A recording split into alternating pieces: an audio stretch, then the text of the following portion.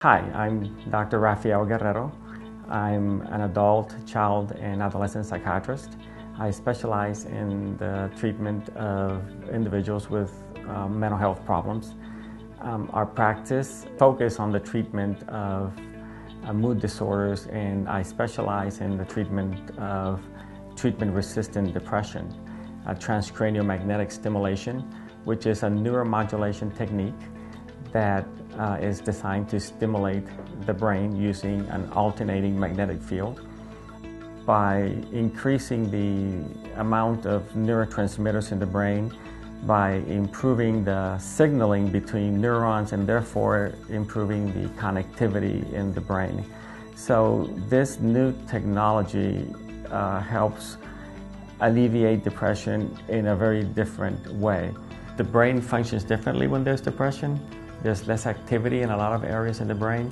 So this is like rebooting your brain with TMS. Transcranial direct current stimulation improves the spontaneous rate of firing of the neurons, which improves depression.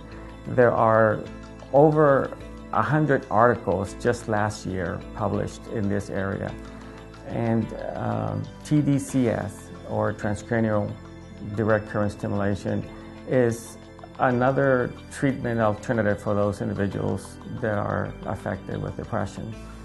Near-infrared light therapy is being studied in traumatic brain injury and in stroke recovery.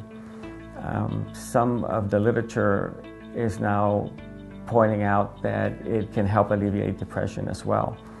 Most of these neuromodulatory techniques work by stimulating the brain non-invasively in a localized way so that there are no systemic effects. The person does not have any side effects and they are relatively pain-free. I think people leave our office feeling like there's hope, that they have a chance, that there's a chance for them to get better.